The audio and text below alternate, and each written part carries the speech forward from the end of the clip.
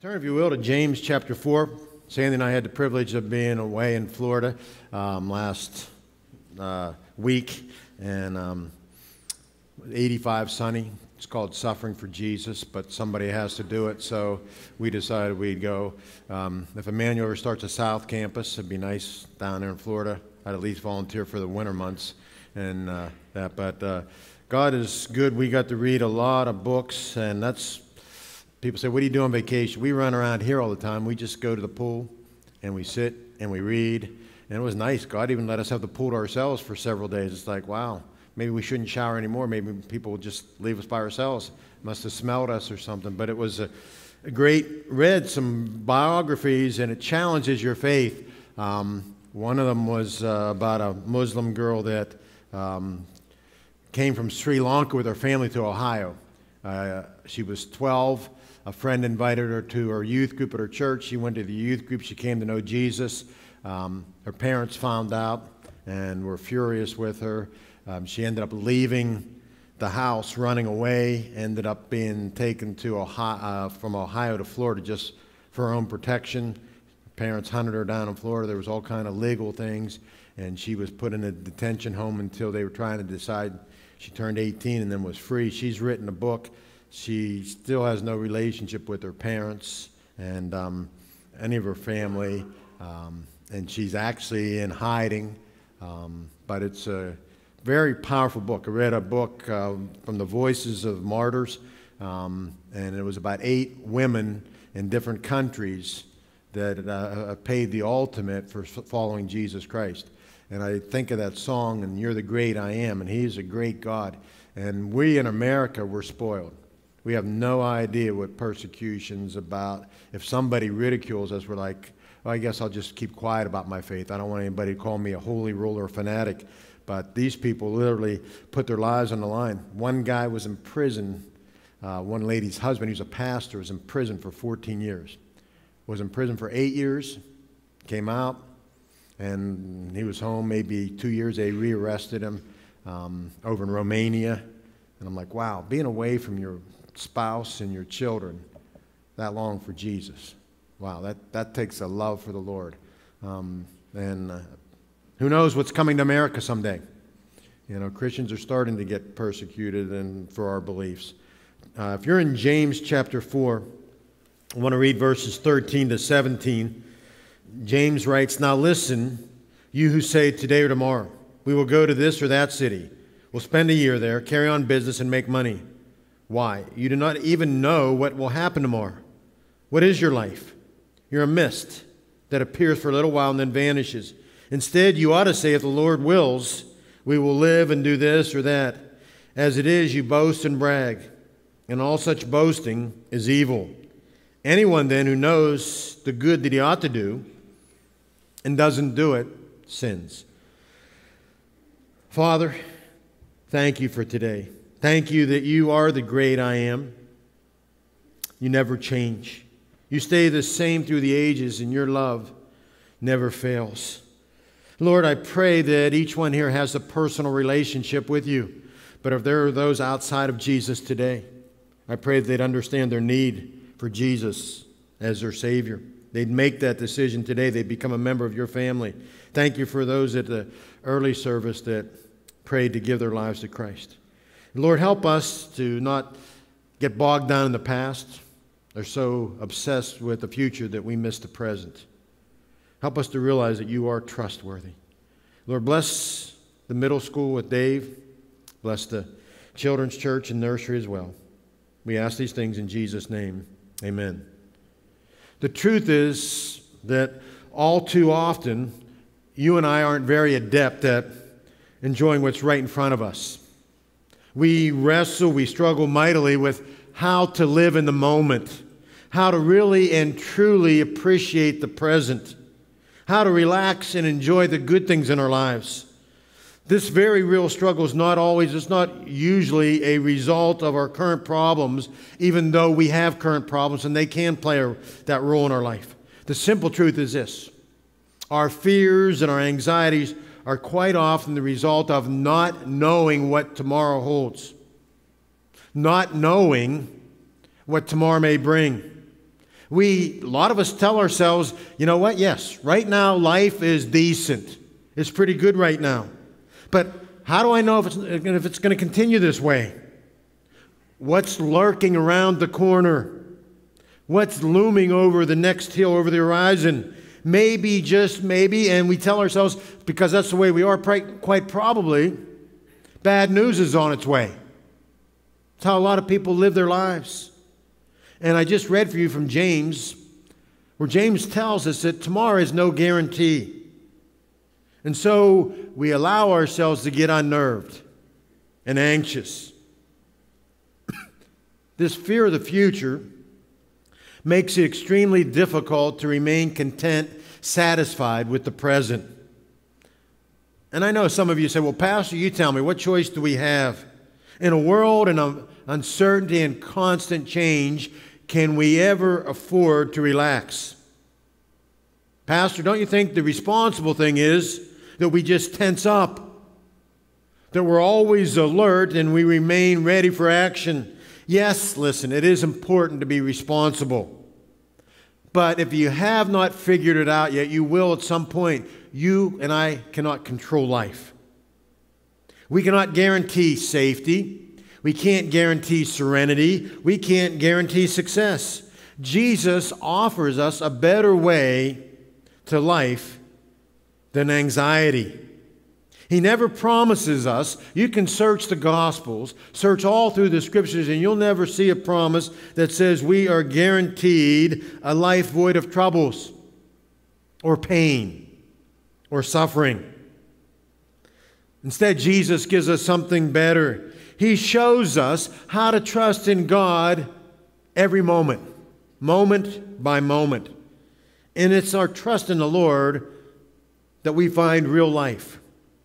When I think of God's Word and verses that instruct us and encourage us to put our complete trust in God, I'm reminded of the book of Proverbs written by Solomon. In Proverbs 3, 5, and 6, we read these words. Trust in the Lord. How? With all your heart. Trust in the Lord. Don't count on yourself. Don't rely on other people. Trust in the Lord. How? With all your heart. Not part of your heart, but all your heart. And lean not on your own understanding. Don't rely on yourself, how you view things, your perception. Instead, on all your ways, acknowledge Him. Acknowledge the Lord. Acknowledge God. And He will make your paths straight. Now, I have to confess to you, and if you're going to be honest, some of you got to make the same confession. I have this terrible and unhealthy habit of checking my cell phone way too often. I don't know what it is, but I can be sitting watching TV with Sandy during the evening, and I feel this pull, this tremendous urge to pull my cell phone out and look at it. Thinking maybe, I tell myself, maybe someone sent me an important email. Maybe someone texted me and I have it on vibrate and I didn't hear it and it's a message I need. Or someone, I used to play the game Words, and I don't play it anymore. Some of them were too smart for me, so I just eliminate them. But I think, well, maybe it's my turn to make a move, so I pull my cell phone out. And rightfully so, Sandy will be sitting right beside me, and she'll look over and go, what are you doing? And she'll say, why don't you put your phone down and take a break? You need to relax and unwind and quit looking at your phone. And of course, she's right. And although I don't always say, honey, thank you for that reminder. You're exactly right. I'm going to put this phone down. Thanks for loving me that much and being concerned about me. That's not how I always respond. Sometimes the flesh is there. But I am a work in progress. And I've worked really hard to make sure that when we go out to eat that I refrain from any temptation to pull my phone out and get distracted from my beautiful wife. God's blessed me with a beautiful wife, and I'm glad for that. And I make a concerted effort not to play with my phone when we're out to eat. Now, I know I'm not alone because you see this crazy out-of-control phenomenon everywhere. You go out to a restaurant, and I remember walking in through the restaurant, they were seating us, and I see two people, and I go, that's cool, man. They're bound to pray. And the closer I got, They're looking at their cell phone. I was going to stop at their table and go, you know what? I want to admire you. I want to applaud you for praying. And then I realized that they were playing on their phones. They weren't praying. I got one letter misspelled, praying, but they were playing. They weren't praying.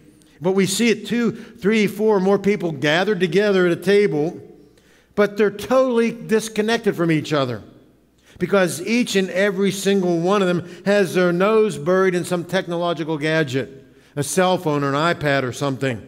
And they're surrounded, get this, they are surrounded by living, breathing, real human beings that are capable of talking, but every one of them is engrossed with digital and personal gadgets.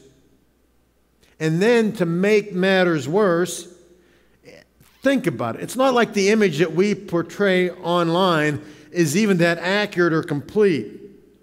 A lot of us act as art directors of our lives via the social media. And I'll explain what I mean to you. I like to fish. And you can catch a small fish, and they tell me, just put the fish out away from you. Take the picture, and it looks like it's bigger. So we like to make people think we got this big fish, and it's probably about that big, and it looks like that in the screen. Oh, look at this big fish I caught. You don't want to take it home because it's not near that size. And then there are people that go away and stay in places, and they want you to think they got this amazing view, so they do all kinds of twists out their balcony. Here, look, I'm by the sunset, and they're doing all these contortions that a gymnast would be proud of, and making it look like a misleading impression that where you're staying is this incredible place. It has an incredible view, but it's not always an accurate representation. I wonder how many of the things that we stare at on social media, they've been staged. They've been cropped. They've been photoshopped. Oh, this beautiful view of the sunset, that's not real. Somebody made that up. There was a patriotic one going around, and then people going, that's not real. People made that picture up. They photoshopped it. We have this innate desire to be where we're not.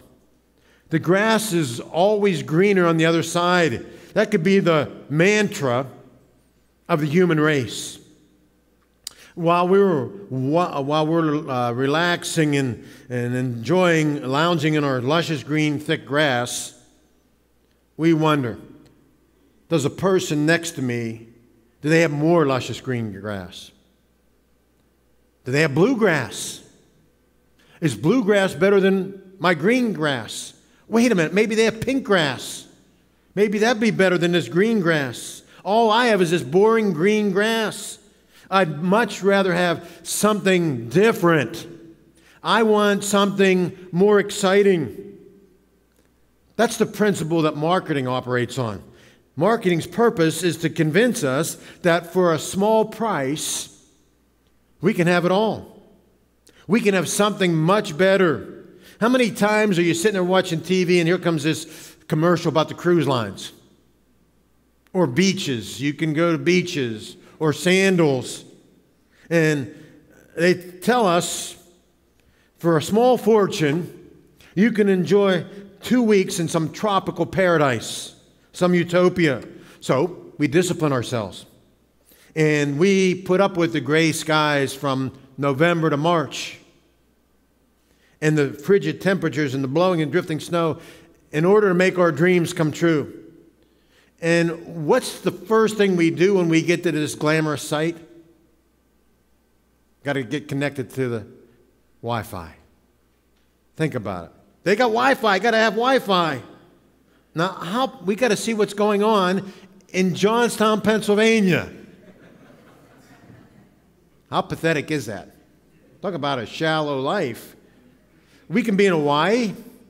We can be in the Caribbean. We can be in Florida. We're wondering what's going on in Johnstown. Listen, I love Johnstown. But if I'm in Florida or the Caribbean or Hawaii, shouldn't I be enjoying that location? We often view time with that same grass is greener mentality. For example, the older we get, the more we find ourselves saying, wow, I long for the good old days. The good old days. How about you? You ever said that? I like the good old days when we were kids. We told ourselves, I'll never say what my parents said. Now we're saying that ourselves, and I liked it when phones were either on the wall, rotary phones. Now people are going, rotary phones? Phones on the walls? Phones in jacks? What's that all about? And we say, well, I liked it because we could just focus on the person we were with. Life was much better. Those were simpler times. But I can assure you of this. Those were equally stressful times. We couldn't get a hold of the people we wanted to. We said we needed to because they weren't near a phone. Or we didn't have access to a phone. Now, I know there were times in our lives where we would have loved to get a hold of someone because we had an important message or we felt there was some emergency, some news event that we needed to inform others of. I remember being in the Dominican Republic 4 months after we were married on a mission trip. I can't believe I left Sandy after 4 months. I can't believe she encouraged me to go. She also encouraged me to come back. But I was thinking that was 35 years ago. There was no cell phone. No way of getting hold of her, no computer, no email to tell her I'm okay, that I missed her, that I loved her. And the reality is, human nature hasn't changed. It just manifests itself differently. The funny thing about memories is that they have a way of looking larger than life. We have this tendency to glamorize the past, and we look at it through rose-colored glasses. What we do is we filter out the negative of our past and remind ourselves of only the positive. I hear people saying, I wish I could be a young person today. They have it tough today. But listen, it was tough in our day going through the schools and all that peer pressure and things. Instead of the good old days, others become obsessed about someday. There's a single person that says, you know what? Currently, I am single. And quite frankly, I'm lonely. And I'm disconnected, and I'm stressed out. Someday, I hope to get married, and then I'll be complete. God, please let that someday come quickly. And it comes around, and you get married, and it's fun, and you enjoy the intimacy. But soon after the honeymoon, you come to this stark realization, wait a minute, I got to go back, and I got a job. And I got responsibilities. I have a schedule to keep. And you discover this. When you're married, you have another human being to coordinate with and to communicate with. And you know that you should be spending regular time at home. And then you see some of your friends that are still single, and you think, oh, the good old days when I was as free as a bird. And I didn't have to check with anyone before I planned something. What happened?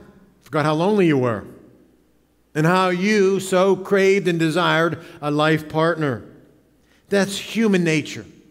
We're skilled at missing the good old days, and we're good at longing for someday. But in that process, we undervalue the importance of today. How many of us have gone through life saying, I can't wait till I get out of school. Can't wait till I get out of college. Can't wait till I get a job. Can't wait till I retire. We're always looking for some other day. And a lot of what happens is we undervalue the importance of today. A lot of our fulfillment and our contentment in life comes from the simple and the underrated ability to appreciate the present, to actually embrace and enjoy the moment. It's called carpe diem, seize the day. That's what I'm talking about. I have to be honest. There are times I go, if I can just get through this, if I can just get through this, if I can just get through. That's not how God wants us to live life. And what we're doing is missing out on the day that He's given us. In Psalm, I believe it's 118:24. I like it because sometimes people go, oh, he believes it, so I'm going to check it now to catch the pastor. He gave us the wrong verse. People do that to me. I was just in a discussion with someone. I go, what are you doing? Checking that verse. Problem was that person was my wife. But Psalm 118:24 says this. This is the day that the Lord has made. We will rejoice and be glad in it. That's a great verse to start your day. Today, Lord, is a day you have made. It's the only day that I have guaranteed I'm going to rejoice and I'm going to be glad in it. We live life best when we live it out without regretting the past or fearing the future. Yes, we should definitely learn from the past. And yes, we should prepare for the future. I'm all about living wisely and carefully, but that certainly doesn't mean that we ignore today, the present. Life doesn't consist of what should have happened, what might have happened, or what hopefully will happen. Life is what's happening right now, today. The past affects, and it informs the present. And the future helps us how to decide how to live today. But the only moment that we can actually live in this is the present, the here and now. The question is this: in a world that's unstable and hands us more than our share of tragedy and evil, how do you and I remain stable in the present? The Word of God gives us the answer. Hebrews 13:8 is a great verse. Jesus Christ is the same yesterday, today, and forever. Didn't we sing that song, "You Stay the Same Through the Ages"? Your love never changes. And I get weepy a lot of times when we're singing, and I think, wow, some people really get that. The people that are being persecuted across the world, they really get that God's love stays the same through the ages. It never changes. He's the one constant.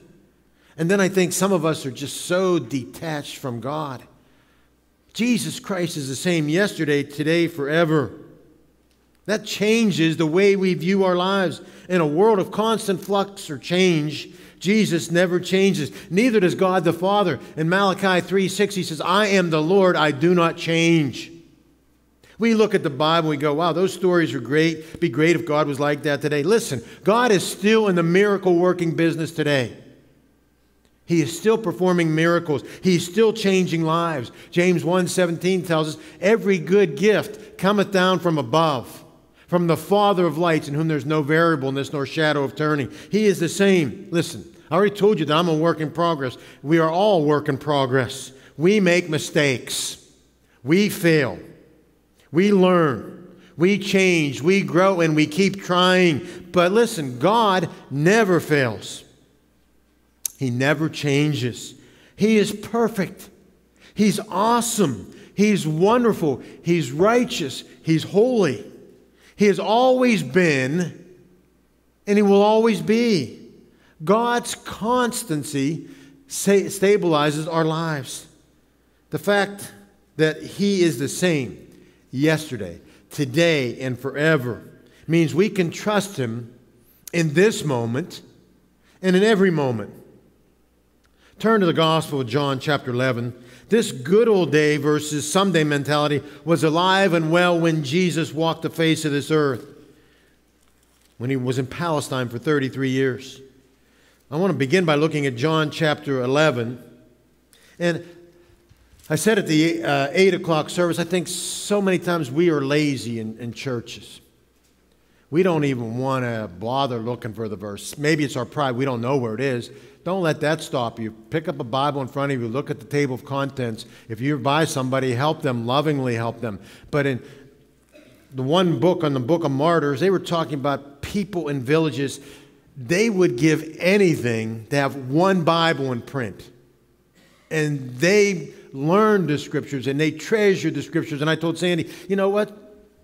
Those people, church and God was their life. They didn't have anything else. They didn't have all the distractions we have. So I hope that you follow along in John chapter 11, beginning with verse 1. Now a man named Lazarus was sick. He was from Bethany, the village of Mary and her sister Martha. This Mary, whose brother Lazarus now lay sick, was the same woman who poured perfume on the Lord and wiped His feet with her hair. And so the sister sent word to Jesus, "Lord, the one that you love, he's sick." And in the original language, he's gravely ill. When he heard this, Jesus said, "This sickness will not end in death. No, it's for God's glory, so that God's Son may be glorified through it." Jesus loved Martha and her sister and Lazarus. Look at verse 6. Yet, when he heard that Lazarus was sick, he understood that Lazarus was extremely ill. He stayed where he was 2 more days. Lazarus and his sisters, Mary and Martha, were very dear friends of Jesus. All they had to say is, this one you love is sick. And he knew it was Lazarus. He had often been a guest in their home in Bethany. Lazarus becomes gravely ill. His sisters summoned for Jesus, hoping that he would heal their precious brother. The first time we read this narrative, we are startled by Jesus' reaction.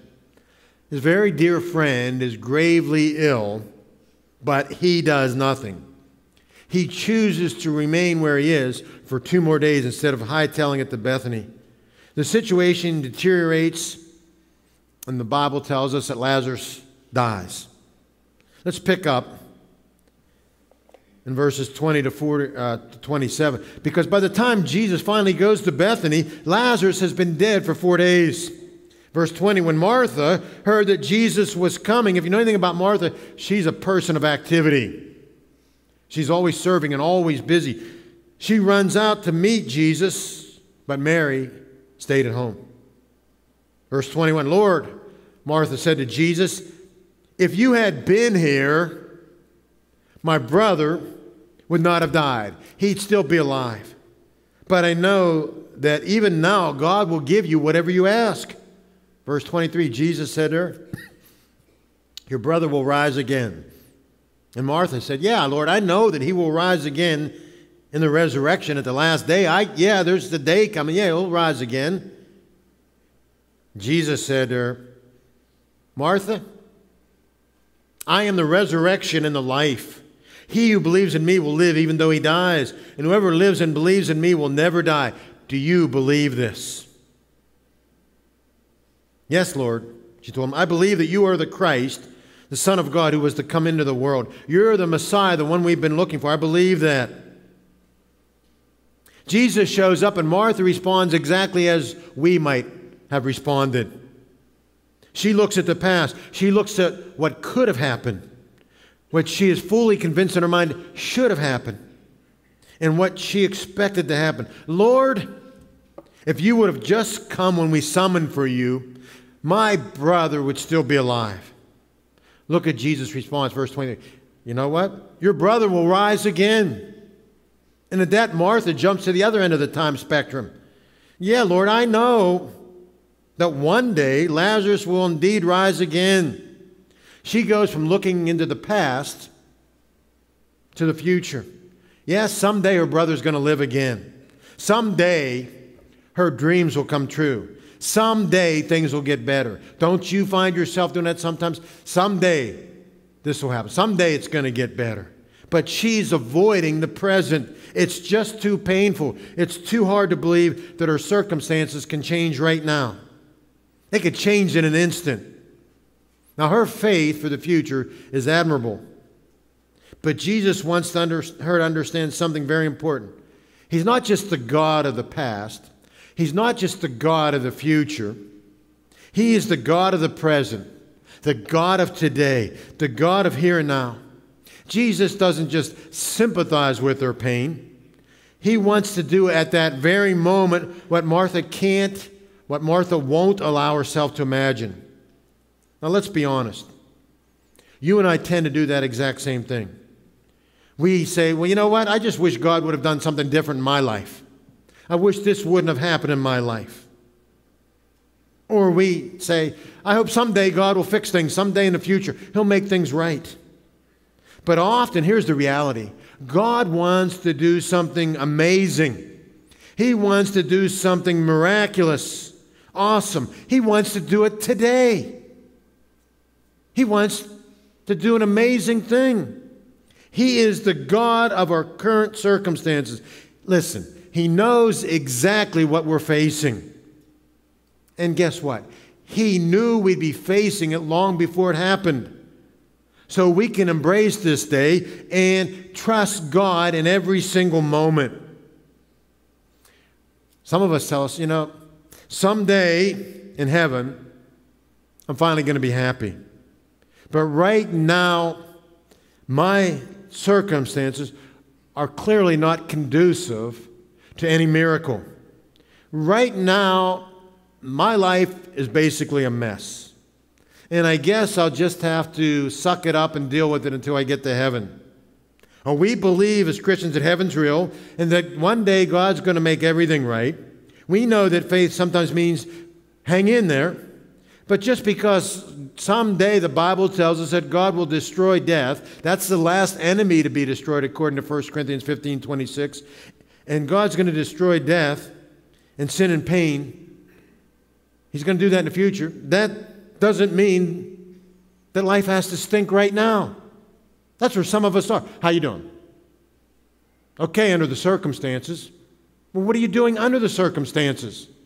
What about God? He's the God of today. I love John 11:25. Jesus said, I am the resurrection and the life. I want to zero in on the phrase, I am.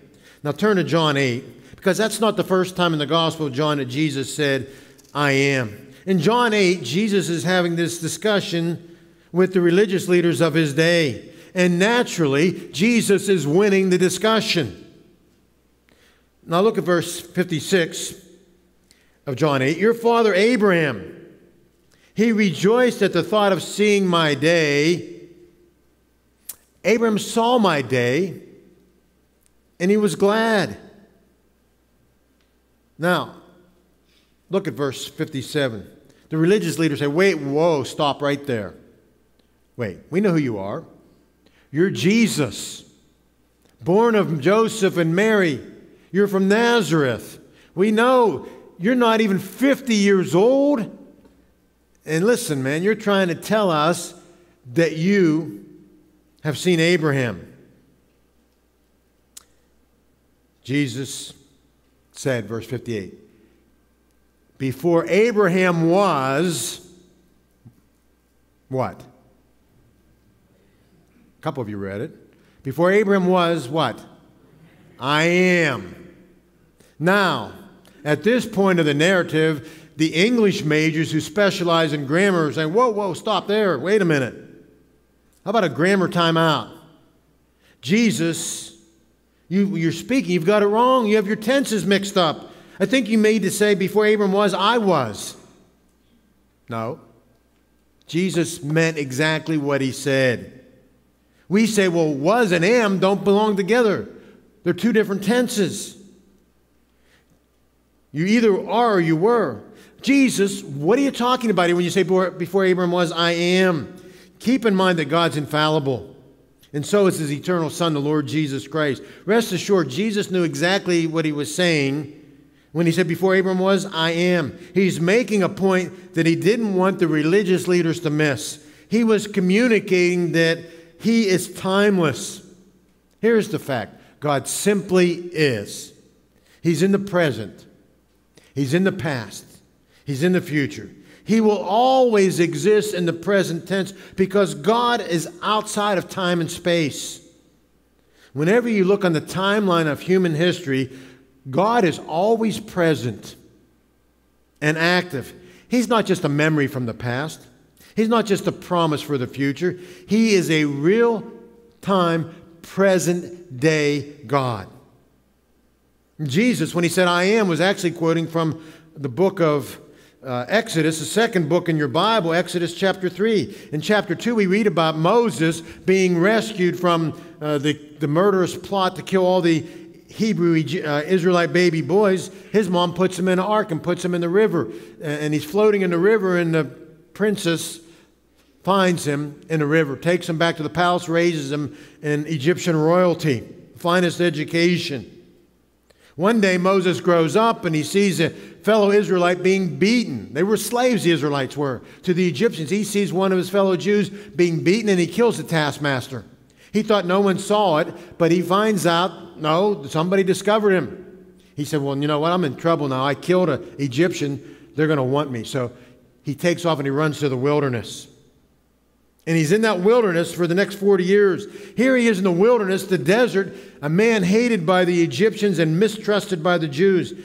Listen, he certainly wasn't a prime candidate to deliver his people from slavery. But one particular day, Moses was tending to his father-in-law's sheep in the backside of that desert when he notices a rather strange sight. There is a bush burning that is not consumed by fire. It just keeps on burning, but the fire never goes out. And so he goes closer to investigate this odd happening. And in Exodus chapter 3, verse 5, God says to Moses, he calls out Moses, Moses. Moses responds, verse 4, here I am. Don't come any closer. Take off your sandals because the ground you're standing on is holy. And then he says, Moses, I have an assignment for you. I want you to go back to Egypt from where you fled, and I want you to go back and tell the Pharaoh you are to let the Israelites go. Now, Moses was less than thrilled with that. He hit the panic button. He's a wanted man. There's no way that Pharaoh would willingly concede to releasing his workforce of Israelites. Someone had to build the pyramids. Someone had to build the tombs and other buildings. And Moses is like, whoa, God, wait just a minute. You got the wrong person. Who am I to tackle such a task? Lord, I don't even speak well. So obviously, you have the wrong man for such a monumental task. And then he caps off his argument by asking the question in verse 13, suppose I go back, God, and I tell the Israelites I'm supposed to be your leader, and they say, well, wait a minute, what's the name of this God? What am I supposed to tell them that your name is? Look at verse 14. God said to Moses, I am who I am. This is what you are to say to Israel. I am has sent me to you. That was all Moses needed to know. In the midst of Moses' insecurity and his identity crisis, God doesn't try to build up Moses. Read it. He doesn't say, come on, Moses, look at you. Look, Moses, you're an obvious candidate. You're a great man. You're obviously special elite. You got the best education that money could buy, and you are a brilliant man. No. To set Moses' mind at ease, God reminds Moses of who God is. The answer to our identity crisis is not to first and foremost focus on ourselves, but rather instead to focus on Almighty God. God was saying this, I love it. Moses, I got you covered. I got your back. I'm here for you. I have all the surplus you could ever possibly want or need. Listen, Moses, I am the self-existent one. I have no beginning and no end. I am eternal. Wow. That changes everything.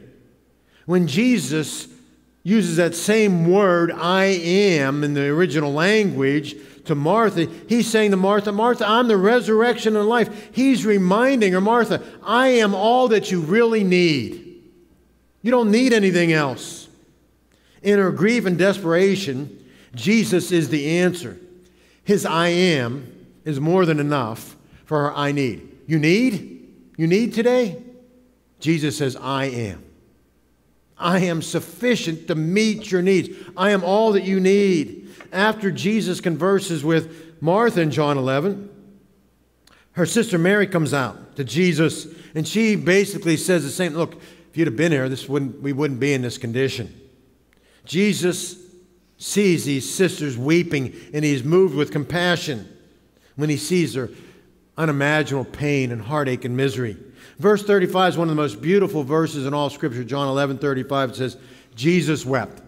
Look, you can go home today and say, I learned a verse in church today. Jesus wept. John 11:35.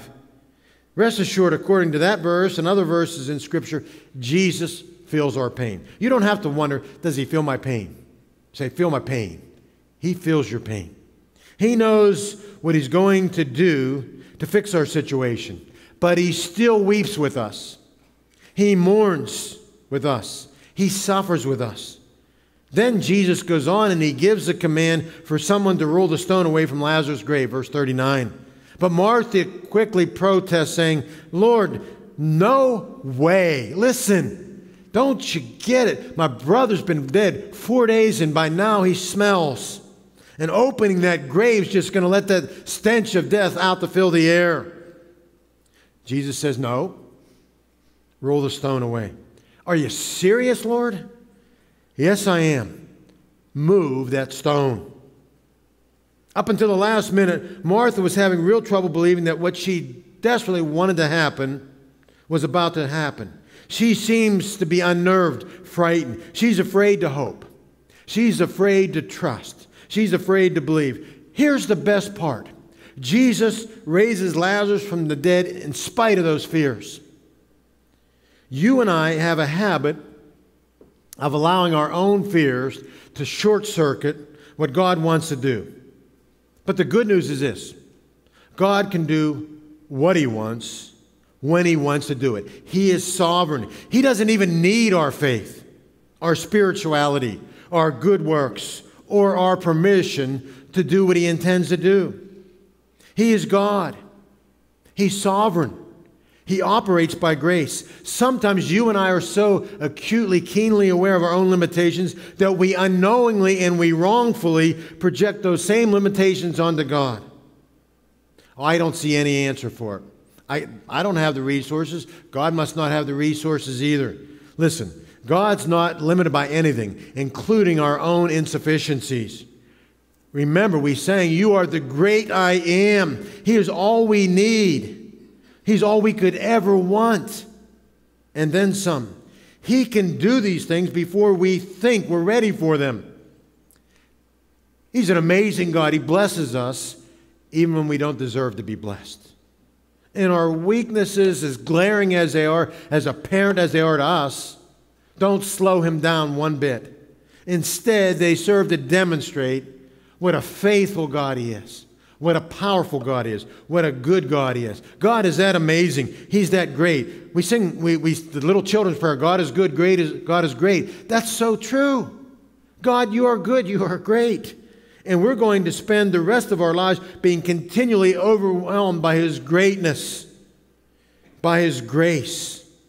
That's why I weep a lot of times, and I think of people in the church and what God's doing in their lives. I go, wow, there's testimony that God is good. So what circumstances are you facing today that need the life, the touch of God? What's going on in your world today that, wow, I need God to show up, and I need God to show up big time? What dreams and hopes have you had that have been buried? They died and they've been buried.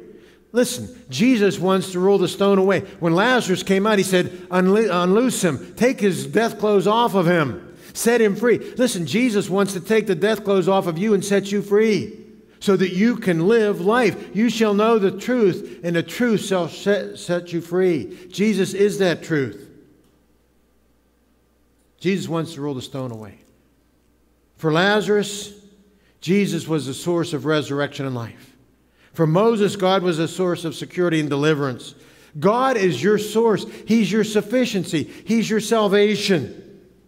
Maybe you've concluded, well, before God can work, I need to get all my ducks in a row. I need to get taken care of some business in my life. I need to fix all my faults and solve all my failures and my weaknesses. Let me remind you as we close that God is the same yesterday, today, and forever. He is able to save you all by Himself. He can help you, especially if you don't even deserve it, if you don't earn it, if you don't predict His help, if you don't prepare for His help, even if you don't believe that He can do it. He is a today God. He's a now God. And the good news is this: He is here for you. Let us pray. So our heads are bowed and our eyes are closed. I want to ask you, can you say, I know Jesus personally. I know Him as my Savior. If you can say that, thank God for that assurance. You are a child of God. But maybe, like some in the other service, there's some here today say, wow, I don't have that personal relationship you're talking about. I know a little bit about Jesus, but I don't know Him personally. If you'd like to know Jesus, if you'd like to put your faith in Him for salvation, the good news is He says, the one that comes to me, I'll never turn away. Maybe you sense Him knocking at your heart's door today. You can pray a prayer similar to this in the quietness of your own heart, inviting Jesus to be your Savior. Dear Lord Jesus, today, Lord, I'm going to admit, I'm going to agree that I am a sinner. And I'm in need of a Savior. And I understand that you're that Savior. You came to this earth and you shed your blood and gave your life to pay for my sin. I'm sorry for my sin. Would you please forgive me and cleanse me? Jesus, I'm opening my heart's door and I'm inviting you in to be my Savior. And I want to follow you from this moment on. Thank you for saving me. So our heads are bowed and our eyes are closed. If you prayed that prayer today, just ask that you slip your hand. I'm not going to point you out in any fashion whatsoever. You say, Pastor, I prayed. Yes. Are there any others that say, I prayed? Yes. You may put your hands on. Any others? Yes. Perhaps there are those who say, I want to commit to trusting God to work in my life moment by moment. I find myself getting bogged down in the past, yearning for the good old days, or just trying to get through today for tomorrow. And I understand that tomorrow's not a guarantee. I want to trust God for the day-to-day, moment by moment in my life. Would you pray for me? Are there any like that? Father, I thank you for your love for each one of us. I thank you for those that have said yes to Jesus today. There's joy in heaven and there's joy in my heart because of those that have entered your family. Lord, I thank you for those that have said, I'm tired of living for the good old days or just trying to get through today. Lord, help us to practice carpe diem, to seize today. Thank you that you are the God of the present, that you want to do a great work in and through our lives. Lord, I thank you for this body of believers. I thank you for your grace, your mercy, your patience toward each one of us. Lord, I pray that this week we practice your presence. We enjoy, we cherish, we relish each and every day that you give to us, because tomorrow is not a guarantee. Help us to live life with no regrets. Thank you for you being the great I am. Lord, I ask you to dismiss us with your blessing. In Jesus' name, amen.